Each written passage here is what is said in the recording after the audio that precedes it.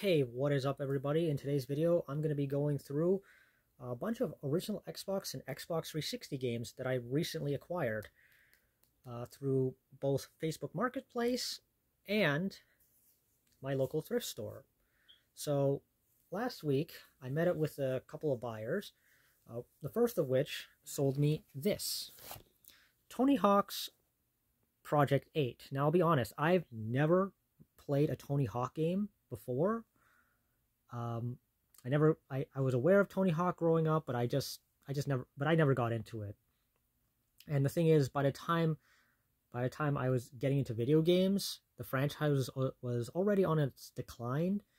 We of course had the golden period between 1999 and up until like the end of the 6th generation of consoles, the end of the PS2 era.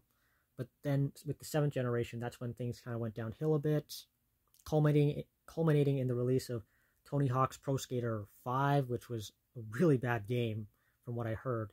It was basically just made at the last possible minute because they realized that the license was running out, so they cobbled together a product that was completely unacceptable to be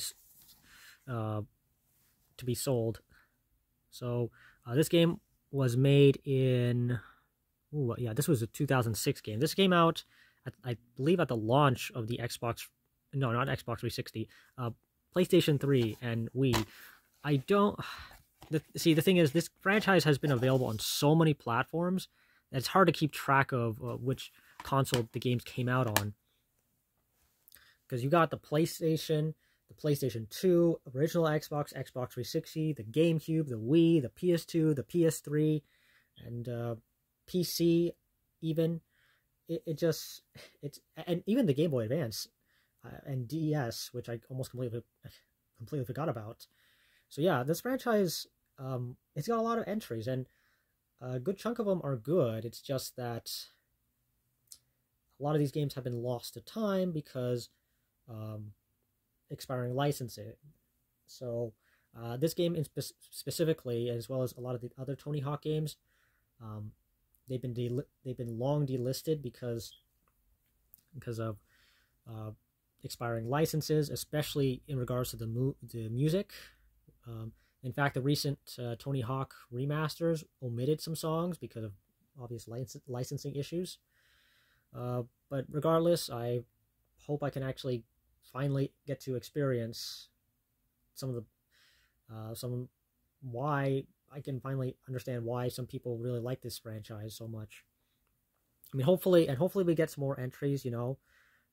It's always a good thing when you see a franchise get revitalized and it ends up going well, especially in the case of Activision, because my word, they've abandoned so many franchises over the years for various reasons.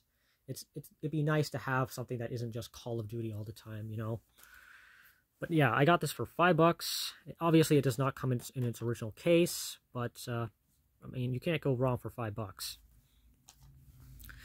Next up, I'm going to show off two games here, which I got from... These ones I got late in the day, at my local thrift store. It says $5.99 here, but I had a 20% off coupon, so instead of paying $12, I got it for $10. So the first one is, again, much like Tony Hawk, a franchise that has kind of went downhill for a while. Need for Speed Pro Street. And much like Tony Hawk, this one, of course, also has been delisted because of licensing issues.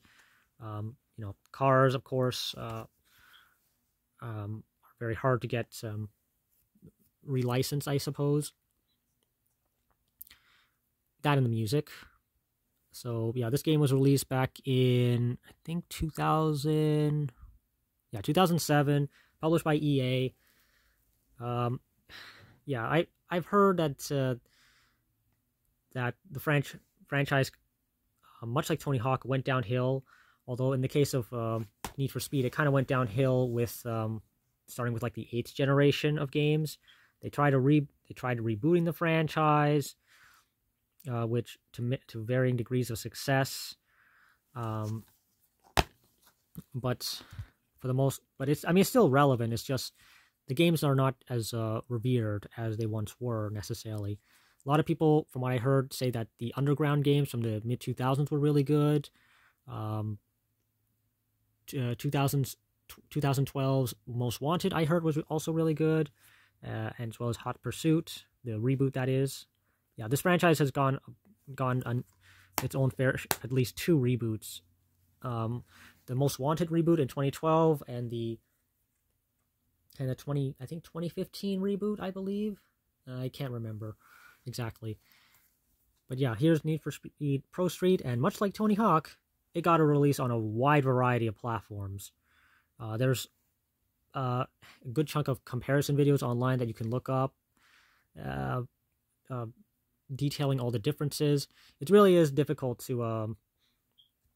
to play some of these games because you don't know which version is like the best version to play necessarily.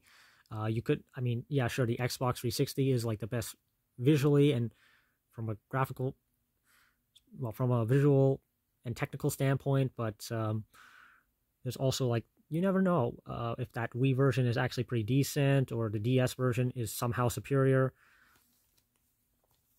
But nonetheless, I've got this game now, and hopefully it's good. I actually tried to get the DLC for this, but unfortunately you can no longer get it, sadly. And I'd recommend anybody out there get whatever free DLC you can from the Xbox 360 store, or any other free items you can get from that store before it closes in July, because you're never going to be able to get it again unless you, of course, mod your system. But if you don't want, you don't want to mod your system, then yeah, you're out of luck. Next one is interesting because it's a double pack. Now these double packs have existed since the original Xbox era, and they've always interesting to find because the way they package them is so unusual. Like, you have Lego Indiana Jones: The Original Adventure on one side, with the box art covered in like all this with details that would otherwise be on the back, and on the back itself you have a copy of Kung Fu Panda. Now, I heard this game's not too bad, all things considered. I did try out the DS version a little bit a long time ago, and I actually thought it was all right. So maybe this game's not too bad. It's a pity it's not backwards compatible, though. That would have been really nice, but obviously, you know how it is with movie tie-in games. They're always they always have a limited shelf life. So as the inside itself, well, you got a manual for Lego Indiana Jones and Kung Fu Panda. But you also have advertisement for Star Wars: The Force Unleashed as well, which is neat. Yeah, and you can see here you got disc 1 and disc 2. It would have been neat if they actually included it all in one disc, but obviously they didn't. That probably would have meant more work. And plus, this package itself is already strange. I mean, LucasArts. You have a LucasArts game and a Activision game. When Activision, of course, were publishing all these licensed games. So, yeah. I can see why they wouldn't want to put it on one disc. So that's all the box games. Now, I have here all the loose copies of games that I got from a seller on Facebook Marketplace.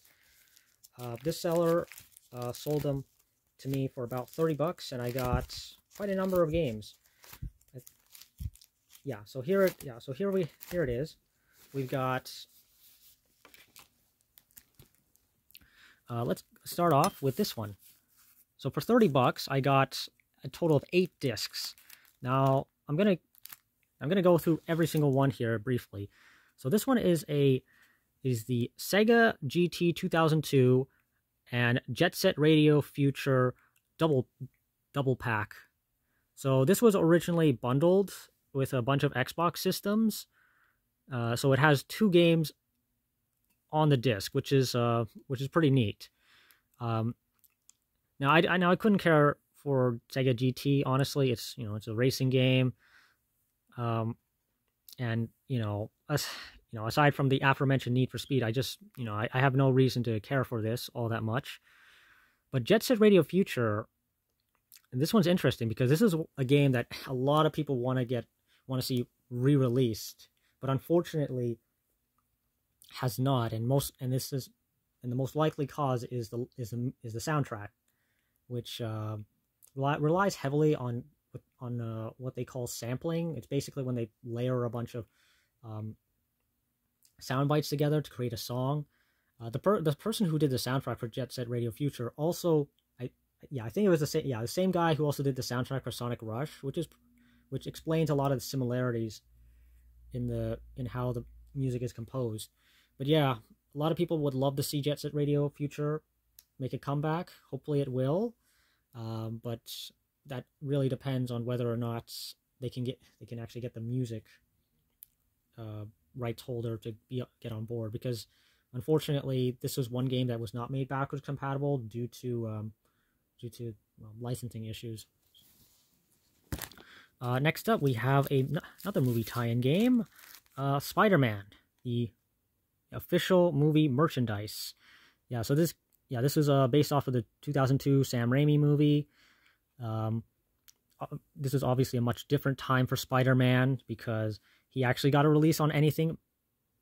He actually got released on system that wasn't PlayStation, which is pretty neat.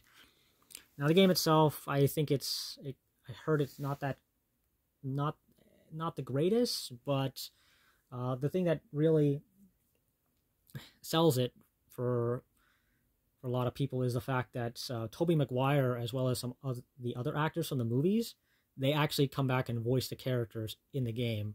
Not necessarily the greatest voice acting, if I'm gonna, presumably, because of course this was a much different time where they kind of phone it in, I guess. But whatever, it's still pretty neat that they actually got the actors from the movie to do it. It's so interesting because now of course they got Yuri Lowenthal voicing Spider-Man, and I heard he's a really great actor. But yeah, Spider-Man. I'm definitely going to try and get Spider-Man 2 for sure, because that is considered one of the best Spider-Man games ever.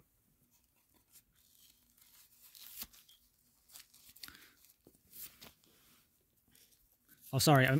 When I said that the voice acting wasn't the greatest, I really mean like by video game standards. Like the characters don't talk like they're in a video game, which is a bit different than how actors in real life talk in movies. But anyways, moving on, we have Tony Hawk's Pro Skater 4, another Tony Hawk game.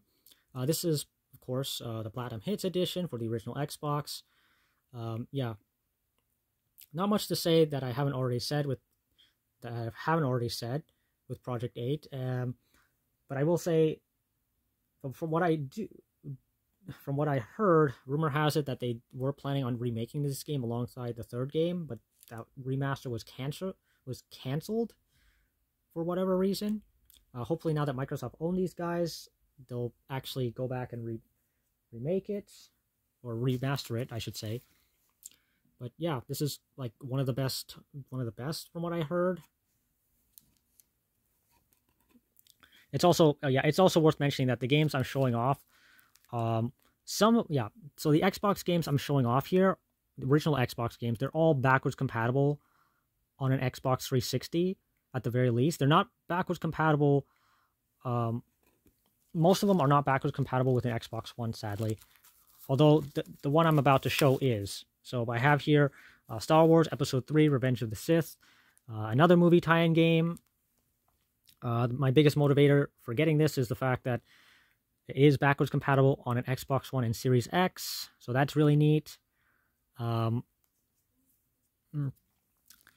course, it is based on Episode 3, which, in my opinion, at least for now anyways, I think that's the best of the prequel trilogy movies.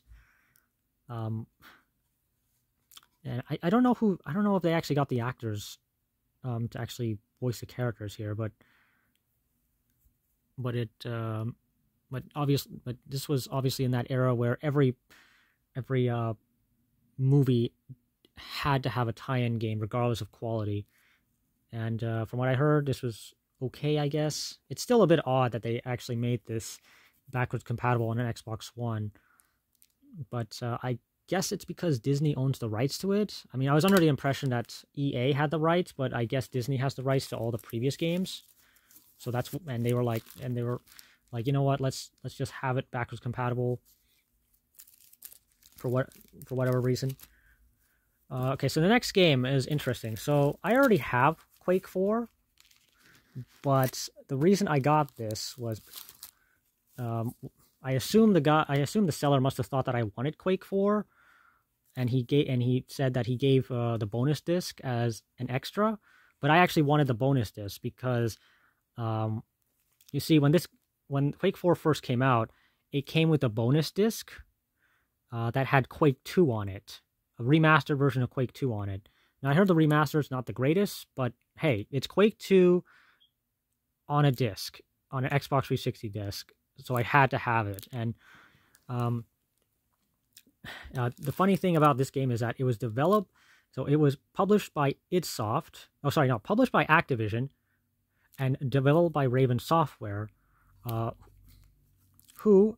of course, id Software, and for a while, id Software and Raven Software, they were owned by like two different companies. So ZeniMax owned id Software, and then Activision owned Raven Software.